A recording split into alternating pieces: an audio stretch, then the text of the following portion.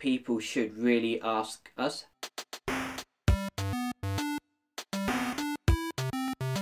Hey everyone, and welcome to a brand new Autism with Sav weekly vlog. This week's vlog is about whether autism is a learning disability or a learning condition. According to the NHS and the National Autistic Society, it's two different meanings. With the NHS, it's a learning condition. With the National Autistic Society, it's a learning disability. I know that when I opened up fully to the world in January 2017 in a vlog I did, I said that it was a learning condition, and that has changed a lot over the past year or so, especially since doing the Autism with Sav series officially starting in March 2017, this weekly series which started last month in February 2018. I feel that it's a learning disability more. That's my through personal experiences, through talking to other autistic people, relating to them, discussing in the community as well, the autistic community, those who are involved with autistic people, experts who are involved with autistic people as well. And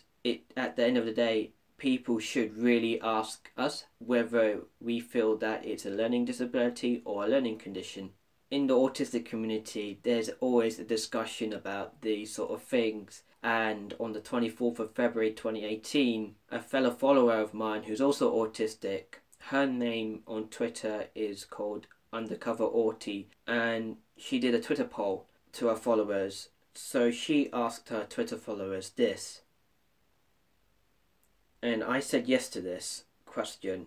So finally I wanted to say is this, that what do you guys feel? Do you feel that it's a learning disability or is it a learning condition? It's an interesting debate which I want to continue and possibly in future discuss further. Anyways, thank you for watching. Feel free to subscribe. Feel free to check out the Autism with Sav weekly vlog series playlist, and also feel free to check out the random video YouTube decides. Take care guys, and Sav out.